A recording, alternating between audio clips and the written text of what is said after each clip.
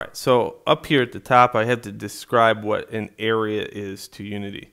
So the distance. So right now, I'm going to state that the variable area is an integer. It could be a float too. It doesn't really matter. If you want to get down to the point value of it all, you can put it as a float. So it'd be like if I wanted to say 100.1, I'd use float there. Okay, there we go. So it's at 100 by default.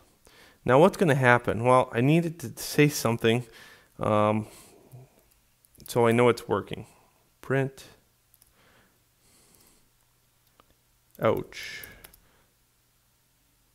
You hit me with a fireball.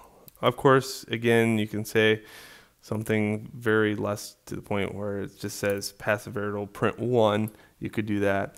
Another thing that you could do a lot of times is if you're unsure that it's actually working, you can print a variable like the tag forward. If I just type in forward here, it'll print that out.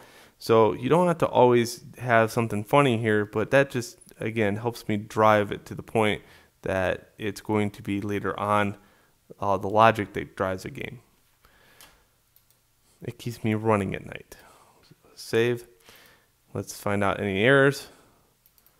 Okay, so I got 1, 2, 3 opening and 3 closing. 1, 2, 3, 1, 2, 3. Okay.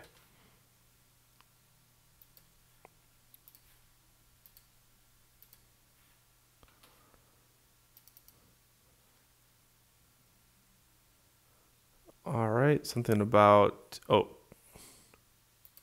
transform.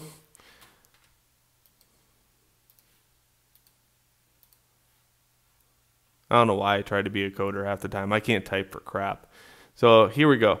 If it gets in the area of that bar, it should print out something like something, and it did not.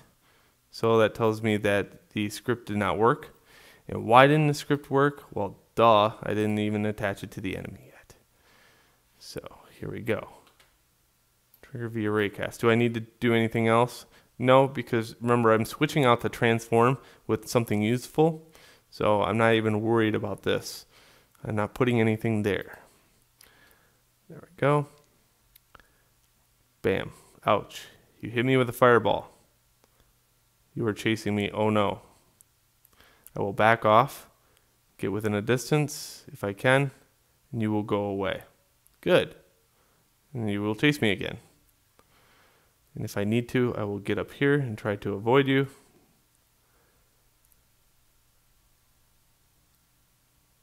So now it's becoming a lot more user-friendly and a lot less tweaky. You know what I mean? I feel that the physics are running a lot smoother because I'm not hurtling myself into the user. And that's very important. And here's that one thing where I can tone this down. I could say now this is 10, and I could play it, and I can get closer. Bam, ouch, you hit me with a fireball, or ouch, the zombie bit me. So that's why raycasting is so important. So now we're having these things being triggered, these print statements, but what can we put in place of the print statements? Well, I'm going to take probably a week a break from these videos. I released like, oh God, I don't know, about 20 videos this weekend just like this because I got a class starting out with the Unity game engine, and I want a lot of reference for my students, so that's why I do these videos. So if they miss a day, they can make it up by not worrying about missing that lecture that day. They can just watch the videos. And some people learn that way a little bit faster. So that's why my justification for making so many videos. And I just release them free because I figure, hey, it's a big world out there. So, all right. So let me have a break here. And then when we get back, we're going to start looking at what we can replace ouch, you hit me with a fireball, and ouch, you bit me with, to make it a little bit more interesting. All right, and that's in the next segment.